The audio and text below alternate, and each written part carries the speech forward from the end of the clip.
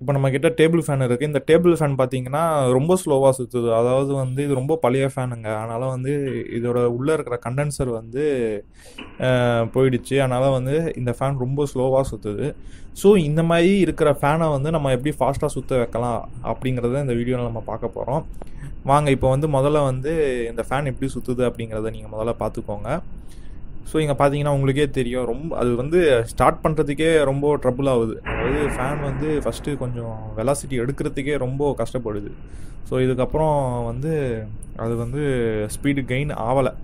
So இதுதான் வந்து இந்த ஃபேனில் பேசிக்கலாக நடக்குது. ஸோ இந்த மாதிரி ஃபேனை வந்து இப்போது நம்ம மறுபடியும் நல்லா ஸ்பீடாக சுற்ற வைக்கிறதுக்கு வந்து நம்ம வந்து என்ன அப்படிங்கிறத இந்த வீடியோவில் பார்ப்போம்.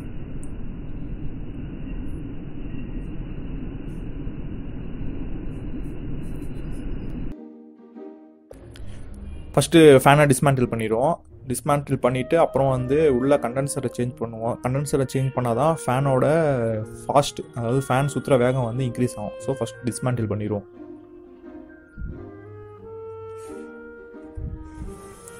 ஸோ இந்த கேப்பை கழட்டணும், அப்போ தான் நம்மளுக்கு கண்டென்சர் தெரியும். அதான் கண்டென்சர். இப்போ அதுதான் நம்ம சேஞ்ச் பண்ண போகிறோம்.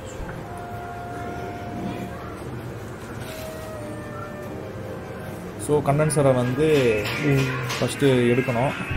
ஓகேவா? இப்போ பார்த்தீங்கன்னா கண்டென்சரை வந்து அந்த ஸ்க்ரூ போட்டு டைட் பண்ணியிருப்பாங்க.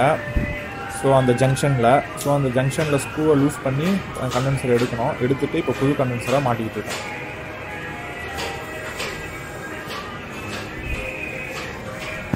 இதில் வந்து என்ன ஒயரு எதில் கனெக்ஷன் பண்ணணும் அப்படிங்கிறத வந்து இன்னும் கொஞ்சம் நேரத்தில் உங்களுக்கு சொல்கிறேன். முதல்ல வந்து நீங்கள் இந்த கண்டென்சரை எடுத்துகிட்டு சேஞ்ச் பண்ண போது உங்களுக்கு சொல்கிறேன்.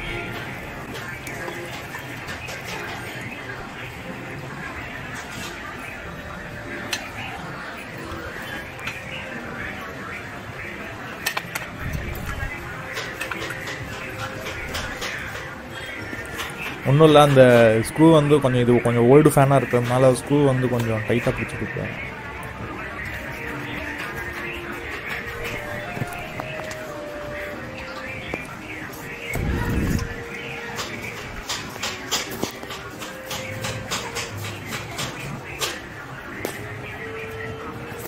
டேபிள் ஃபேன் கனெக்ஷன்ஸில் பார்த்தீங்கன்னா ஃபஸ்ட்டு வந்து ப்ளக் இருக்கும். இந்த ப்ளக்கில் வந்து நம்ம கனெக்ஷன்ஸ் போகலாம். இதில் ஃபேஸு நியூட்ரல்னு 2 இருக்குது. இதில் ஃபேஸ் எடுத்துகிட்டு வந்து எங்கே கொடுக்குறோம் அப்படின்னு பார்த்தீங்கன்னா, இங்கே பாருங்கள், இந்த ஒயர் வந்து எங்கே போகுது அப்படின்னு பார்த்தீங்கன்னா சுவிட்சஸ்க்கு உள்ளே போகுது. இந்த இடத்துல போகுது பாருங்கள், இந்த இடத்துல ஒரு ஒயர் கனெக்ஷன்ஸ் போகுது. ஓகேங்களா? நியூட்ரல் வந்து டைரெக்டாக வந்து உள்ளே போகும். அது நான் கனெக்ஷன் சொல்கிறேன். இது வந்து சுவிட்சஸ் கனெக்ஷன்ஸு. சுவிட்சஸ் வந்து பார்த்தீங்கன்னா உள்ள 3 லீடு இருக்குங்களா? 3 லீடுமே இந்த 3 இதுக்கு டச் ஆகிருக்கும். ஓகேங்களா? ஃபஸ்ட்டு இது வந்து ஃபஸ்ட் லீடுக்கும், செகண்ட் இது வந்து செகண்ட் லீடுக்கும், மூணாவது இது வந்து மூணாவது லீடுக்கும், 4வது லீடு இருக்கும். அது எதுக்காக அப்படின்னா உள்ள இங்கேருந்து கனெக்ஷன்ஸ் வந்து இங்கே பாருங்க, உள்ள இதன் மூலிமா கனெக்ஷன்ஸ் எடுத்து அதோட டைரெக்டாக எடுத்துகிட்டு வந்து இங்கே கொடுத்துருப்பாங்க. ஓகேங்களா? இங்கே வருது பாருங்க, இதில் பாசிட்டிவ் ஒன்று நெகட்டிவ். ஓகேங்களா? இங்கே பாருங்க, இதில் பாசிட்டிவ் இங்கே இருக்குங்களா? அடுத்தது நெகட்டிவ் இங்கே இருக்குது. இங்கே பாருங்க, நெகட்டிவ் இங்கே கொடுத்துருக்காங்க. ஒரு நிமிஷம். இது வந்து நெகட்டிவ், இது வந்து பாசிட்டிவ் கொடுத்துருக்காங்க. ஓகேங்களா? இல்லை எனக்கு சுவிட்சஸ் வேண்டாம் அப்படின்னு சொன்னீங்கன்னா நீங்கள் டேரெக்டாகவே இதில் கொண்டு வந்து கொடுத்துடலாம். ஓகேங்களா? சரிங்க. அடுத்தது வந்து பார்த்தீங்கன்னா நம்ம வந்து கண்டென்சர் யூஸ் பண்ணுறோம்.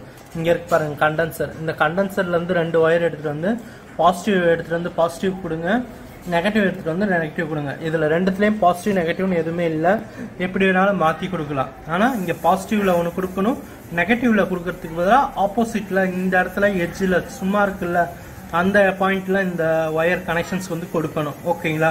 இப்போ இந்த சைடு முடிஞ்சிருச்சு. ஆப்போசிட் சைடு வந்து பார்த்தீங்கன்னா இதில் 3 லீட் இருக்குது. அதில் 3 லீட்லேயும் இந்த ஃபேன்லேருந்து வர கனெக்ஷன்ஸ் வந்து பார்த்தீங்கன்னா மோட்டரை வந்து 3 லீடு ஒயர் இருக்குது. ஆல்ரெடி நான் வந்து கிளாஸ் சொல்லியிருக்கேன். அதே மாதிரி இதுலேயும் பார்த்தீங்கன்னா 3 ஒயர் இருக்குது. அந்த 3 ஒயரில் ஒவ்வொன்றத்தையும் எடுத்துகிட்டு வந்து ஒவ்வொரு கனெக்ஷன்ஸ் கொடுக்குறோம். இதில் வந்து பார்த்தீங்கன்னா ஸ்டார்டிங்கு, ரன்னிங்கு, அந்த மாதிரி காயில், நியூட்ரல் ஒன்று இருக்கும். இந்த 3 கனெக்ஷன்ஸ் தான் இதில் இருக்குது. ஓகேங்களா?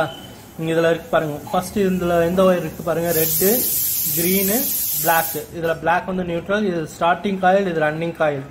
இப்போது கனெக்ஷன்ஸ் கொடுத்தாச்சு. ஓகேங்களா? கனெக்ஷன்ஸ் புரிஞ்சிருக்கும்னு நினைக்கிறேன். இப்போ மீதி என்ன அப்படின்னு பார்த்தீங்கன்னா இந்த கண்டென்சர் செட் பண்ணுறதுக்காக இந்த கம்பி கொடுத்துருக்காங்க. இதில் இந்த இடத்துல வந்து ஃபேன் ரெக்கை, இந்த இடத்துல வந்து ஃபேன் ரெக்கை இருக்கும். இந்த இடத்துல வந்து இந்த போல்ட், இந்த பாக்ஸ் எல்லாமே ஃபிக்ஸ் பண்ணக்கூடிய போல்ட் இதெல்லாம் இருக்கும். இந்த சைடு வந்து பார்த்தீங்கன்னா இங்கே 4 ஸ்க்ரூ இருக்கும். இந்த 4 ஸ்க்ரூ கழட்டினோம்னா தான் இந்த ரெக்கையோட இந்த ரெக்கையும் கழட்ட முடியும், இது ரெண்டுத்தையும் கழட்ட முடியும்.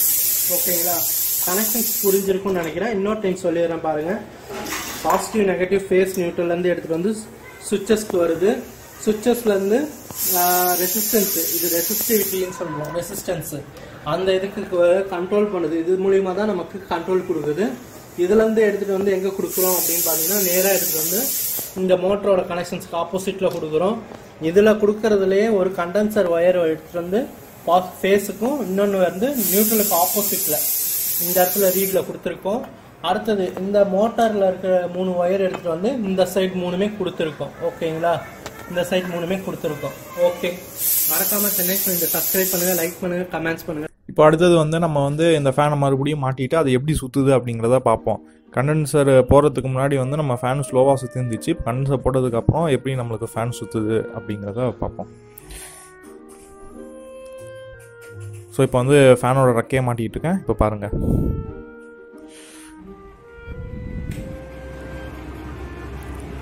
ஸோ பார்க்குறது ஸ்லோவாக சுற்றுற மாதிரி இருக்கும், பட் அது வந்து ஃபாஸ்ட்டாக தான் சுற்றிட்டு இருக்கு.